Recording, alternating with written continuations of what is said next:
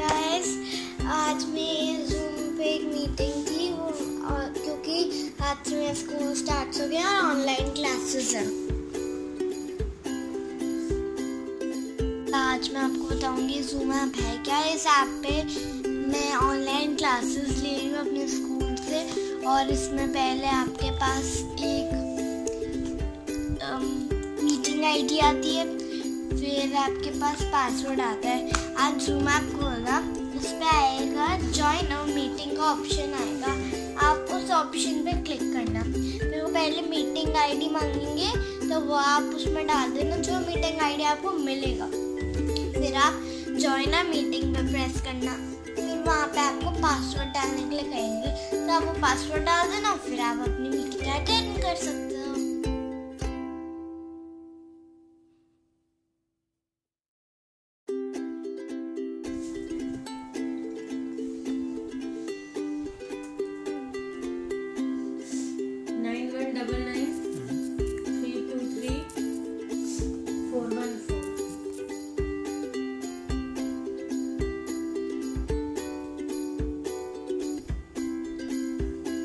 Password 955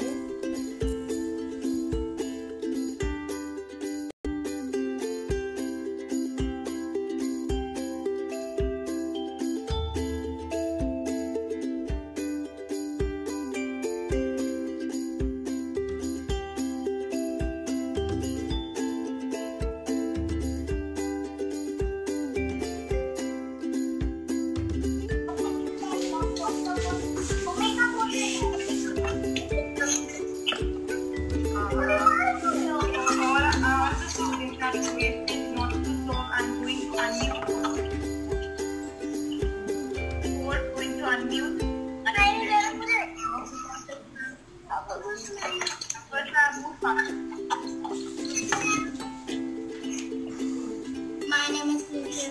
Now the main question दिए थे, why do you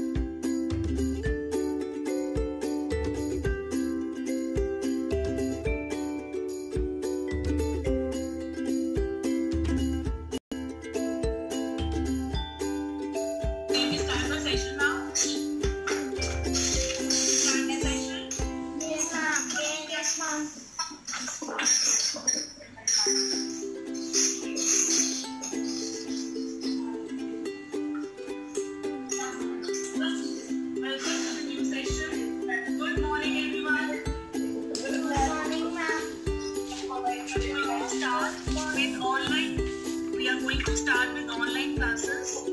Before we proceed, there are some instructions which we have to follow. Notebook and pencil with you. Keep a notebook and pencil with you. Thank you all to avoid any disturbance. I think it will be your turn to avoid any disturbance. If you have any doubt, raise your hand. को meeting है तो मुझे पढ़ना होगा। Guys, ये Simone है, इनकी हाथ से स्कूल फिर से स्टार्ट हो गया। लॉकडाउन वाला नए तरह का स्कूल है, देखो कितनी डिसअपॉइंटेड लग रही है। तो इसका मतलब स्कूल कंफर्मली चालू हो गया। ये सब कुछ कंडक्ट हो रहा है। जूम वीसी करके एक ऐप है, उस पर सारी जो क्लासेस है ऑनलाइन कंडक्ट हो रही है। अब हम आपसे थोड़े से एक्सपीरियंस शेयर करेंगे सिमोन और मैं कि कैसे इस ऐप को एक्सेस कर रहे हैं, किस तरह स्कूल ऐसे ये जो क्लासेस है कंडक्ट कर रहा है। आई होप आपको थोड़ा हेल्पफुल रहेगा। कुछ भी क्वेरी हो ऐप को रिगार्डिंग है, कुछ भी, तो आप हमसे सिमोन को तो एक्सपीरियंस। तो बच्चे चिल्ला रहे थे, मुझे तो ऐसा लग रहा था कि मैं स्कूल ही पहुंच गई। कैसे जा रहा है आपका स्कूल? मैं थक गई।